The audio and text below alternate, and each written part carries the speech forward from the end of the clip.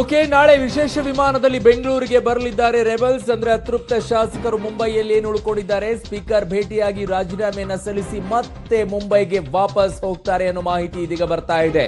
ನಾಳೆ ಬೆಂಗಳೂರಿಗೆ ಬರ್ತಾರೆ, ಮತ್ತೆ ಬಂದು ಹೋಗ್ತಾರೆ ಅತೃಪ್ತ ಶಾಸಕರು ಅನ್ನೋ ಮಾಹಿತಿ ಇದೀಗ ಬರ್ತಾ ಇದೆ. ನಾಳೆ ಮಧ್ಯಾಹ್ನ 12 ಗಂಟೆಗೆ ಮುಂಬೈನಿಂದ ಬೆಂಗಳೂರಿಗೆ ಅತೃಪ್ತ ಶಾಸಕರು ಆಗಮಿಸ್ತಾರೆ, ರಾಜೀನಾಮೆಯನ್ನ ಕೊಡ್ತಾರೆ, ಮತ್ತೆ ವಾಪಸ್ ಮುಂಬೈಗೆ ತೆರಳುತ್ತಾರೆ ಅನ್ನೋ ಮಾಹಿತಿ ಇದೀಗ ಬರ್ತಾ ಇದೆ. ಕಾರಣ ಇಷ್ಟೇ, 8 ಶಾಸಕರು ಸಲ್ಲಿಸಿದಂತ ರಾಜೀನಾಮೆ ಸರಿಯಾಗಿ ಇಲ್ಲ ಅನ್ನೋದನ್ನ ಹೇಳ್ತಾ ಇದ್ರು. ಸೊ ಹಾಗಾಗಿ ಟೆಕ್ನಿಕಲಿ ಆಗಿ ಅವರು ಇನ್ನೊಂದು ಬಾರಿ ರಾಜೀನಾಮೆಯನ್ನ ಸಲ್ಲಿಸಬೇಕು. ಹಾಗಾಗಿ ನಾಳೆ ಮಧ್ಯಾಹ್ನ ಬರ್ತಾರೆ ಬೆಂಗಳೂರಿಗೆ, ಬಂದು ಮತ್ತೆ ವಾಪಸ್ ಹೋಗ್ತಾರೆ ಅನ್ನೋ ಮಾಹಿತಿ ಇದೀಗ ಬರ್ತಾ ಇದೆ. ನಾಳೆ ಬಂದು ಮತ್ತೆ ವಾಪಸ್ ಹೋಗ್ತಾರೆ. ಕಾರಣ ರಾಜೀನಾಮೆಯನ್ನ ಮಗದೊಂದು ಬಾರಿ ಸಲ್ಲಿಸಬೇಕಾಗಿದೆ, ಒಂದಿಷ್ಟು ಬದಲಾವಣೆಯನ್ನ ಮಾಡ್ಕೊಳ್ಬೇಕಾಗಿದೆ. ರಾಜೀನಾಮೆಯ ವಿಚಾರದಲ್ಲಿ ಅವರು ಸಲ್ಲಿಸಿದಂತ ರಾಜೀನಾಮೆ ಸರಿಯಾಗಿಲ್ಲ ಅನ್ನೋ ನಿಟ್ಟಿನಲ್ಲಿ. ನನ್ನ ಸಹೋದ್ಯೋಗಿ ದಿಲೀಪ್ ಕುರಂದವಾಡಿ ನನ್ನೊಂದಿಗೆ ದೂರವಾಣಿ ಸಂಪರ್ಕದಲ್ಲಿದ್ದಾರೆ. ದಿಲೀಪ್, ಎಷ್ಟೊತ್ತಿಗೆ ಹೊರಡ್ತಾರಂತೆ, ಏನ್ ಕತೆ, ಏನ್ ಪ್ಲಾನ್ ಇದೆ ಇವ್ರದ್ದು? ಅರುಣ್, ಏನಂತಂದ್ರೆ ಮುಖ್ಯವಾಗಿ ಸುಮಾರು 15ನೇ ತಾರೀಕಿನವರೆಗೆ ಎಲ್ಲವೂ ಕೂಡ ಆಗುತ್ತೆ ಅಂತ ಹೇಳಾಗ್ತದೆ. ಹೀಗಾಗಿ ಸುಮಾರು 4 ರಿಂದ 5 ದಿನಗಳನ್ನು ವ್ಯರ್ಥ ಮಾಡೋದು ಬೇಡ, ಆದಷ್ಟು ಬೇಗ ಹೋಗಿ ಮತ್ತೊಂದು ಸಾರಿ ಏನಂತಾರೆ ಸ್ಪೀಕರ್ ಅವ್ರನ್ನ ಭೇಟಿಯಾಗಿ ನಾವು ಮತ್ತೆ ರಾಜೀನಾಮೆ ಕೊಡೋಣ. ಅದು ಕ್ರಮಬದ್ಧ ಆಗಿಲ್ಲ ಅಂದ್ರೆ ಕ್ರಮಬದ್ಧವಾದ ರಾಜೀನಾಮೆನ ಕೊಡೋಣ. ಅದಕ್ಕೆ ಯಾವ ತರ ಬೇಕು ಅದಕ್ಕೆ ಕಾನೂನು ತಜ್ಞರ ಸಲಹೆಯನ್ನು ತಗೊಂಡು ರಾಜೀನಾಮೆ ತಗೊಂಡು ನಾಳೆ ಬೆಳಗ್ಗೆ ಸುಮಾರು 10 ರಿಂದ 11 ಗಂಟೆವರೆಗೆ ಈ ಒಂದು ಹೋಟೆಲನ್ನು ಬಿಟ್ಟು ಬೆಂಗಳೂರಿಗೆ ತರಬೇಕು. ಮತ್ತೆ ಬೆಂಗಳೂರು ತರಬೇಕಾದ್ರೆ ಏನಿರುತ್ತೆ ಅಲ್ಲಿ ಯಾವ ತರ ಒಂದು ಕಾರ್ಯಯೋಜನೆಯನ್ನು ಹಾಕೋಬೇಕು, ಎಷ್ಟು ಗಂಟೆಗೆ ಸ್ಪೀಕರ್ ಹತ್ರ ಹೋಗ್ಬೇಕು, ಅವ್ರು ಇದಾರ, ಅವ್ರ ಪರ್ಮಿಷನ್ ಯಾವ ತರ ತಗೋಬೇಕು, ಎಲ್ಲವನ್ನೂ ಕೂಡ ಈಗ ಚರ್ಚೆ ಮಾಡಿರುವಂತದ್ದು. ಮತ್ತೆ ಬಹುತೇಕ ನಾಳೆ ಬೆಳಿಗ್ಗೆ 10 ಗಂಟೆಗೆ ಎಲ್ಲ ಏನು ಅತೃಪ್ತ ಶಾಸಕರು ಮುಂಬೈ ಬಿಟ್ಟು ಬೆಂಗಳೂರು ಬರ್ತಾ ಇರುವಂತದ್ದು. ಅವರು ಓಕೆ, ಅಂದ್ರೆ ಪ್ಲಾನ್ ಇನ್ನು ಎಷ್ಟು ದಿನ ಅಂತ ಮುಂಬೈಲಿ ಠಿಕಾಣೆ ಹುಡ್ಕೊಂಡಿರ್ಬೇಕು ಅಂತ ಇದ್ದಾರೆ?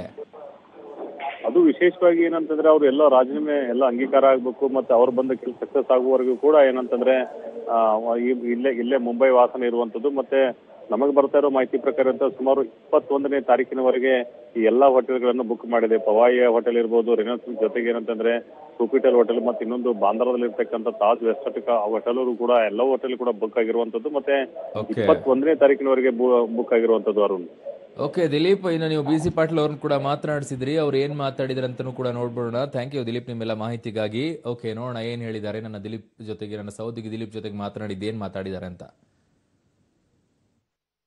ಪೊಲೀಸ್ ಆಫೀಸರು ಹಾಗೂ ಹಿರೇಕೆರೂರಿನ ಹಾಲಿ ಶಾಸಕರು ರಿಸೈನ್ ಮಾಡಿ ಮುಂಬೈಗೆ ಬಂದವರು ನಮ್ಮ ಜೊತೆ ಇದ್ದಾರೆ. ಸರ್, ಆಗಲೇ ತಾವು ಮಾಧ್ಯಮಗಳು ಮಾತಾಡುವಾಗ ಒಂದು ಗುರುತರವಾದ ಆರೋಪ ಮಾಡಿದ್ರಿ ಅಂತಂದ್ರೆ ಜಾತಿ ರಾಜಕಾರಣ ಮಾಡ್ತಾ ಇದ್ದಾರೆ.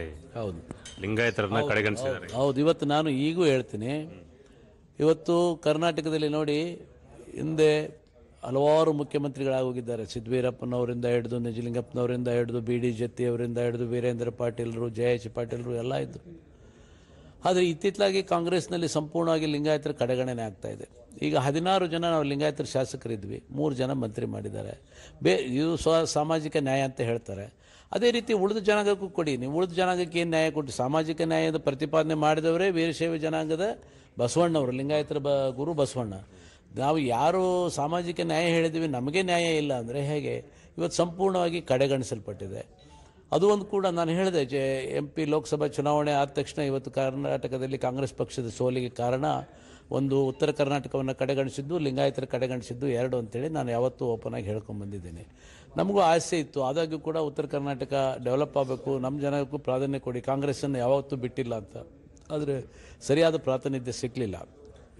ಈಗ 3 ಜಿಲ್ಲೆಯಲ್ಲಿ ನಾನು ಒಬ್ಬನೇ ಲಿಂಗಾಯತ ಶಾಸಕ, ಹಾವೇರಿ, ಗದಗ, ಧಾರವಾಡ, ಮತ್ತು ಒಬ್ಬನೇ ಕಾಂಗ್ರೆಸ್ ಶಾಸಕ ಹಾವೇರಿ ಜಿಲ್ಲೆಯಿಂದ. ಈ ಪಕ್ಷದ ಅಭಿವೃದ್ಧಿ ಆಗಬೇಕು ಅಂದರೆ, ಪಕ್ಷದ ಡೆವಲಪ್ಮೆಂಟ್ ಆಗಬೇಕು, ಪಕ್ಷದ ಸಂಘಟನೆ ಆಗಬೇಕು ಅಂತ ಹೇಳಿದರೆ ನನಗೆ ಕೊಡ್ಬೋದಾಗಿತ್ತು. ಕೊಟ್ಟಿದ್ದರೆ ಪಕ್ಷದ ಅದರ ರಿಸಲ್ಟ್ ಏನಾಯಿತು? ನಿಮಗೆ ಇವತ್ತು ಹಾವೇರಿ ಲೋಕಸಭಾ ಕ್ಷೇತ್ರದಲ್ಲಿ ಹೀನಾಯವಾಗಿ ಹೋಯ್ತು. ಹೋದ ಸರಿ ಎಲ್ಲರೂ ಹೇಳ್ತಾ ಇದ್ರು 82,000ದಲ್ಲಿ ನಾವು ಸಲೀಂ ಅಹಮದ್ ಅವ್ರನ್ನ ಇಟ್ಕೊಂಡು ಸೋತಿದ್ವಿ. ಆವಾಗ ಎಲ್ಲರೂ ಏನು ಹೇಳ್ತಿದ್ರು, ಇಲ್ಲ ಇಲ್ಲಿ BJP ಇದು ಪ್ರಭಾವ ಇದೆ, ಇಲ್ಲಿ ಮುಸಲ್ಮಾನ್ ಕ್ಯಾಂಡಿಡೇಟಿಗೆ ಕೊಟ್ಟರೆ ಆಗಲ್ಲ ಅಂಥೇಳಿ. ಈಗ ಹಿಂದೂ ಕ್ಯಾಂಡಿಡೇಟಿಗೆ ಕೊಟ್ಟರು ಕೂಡ ಈ ಸರಿ 1,40,000ಕ್ಕೆ ಹೋಯ್ತು.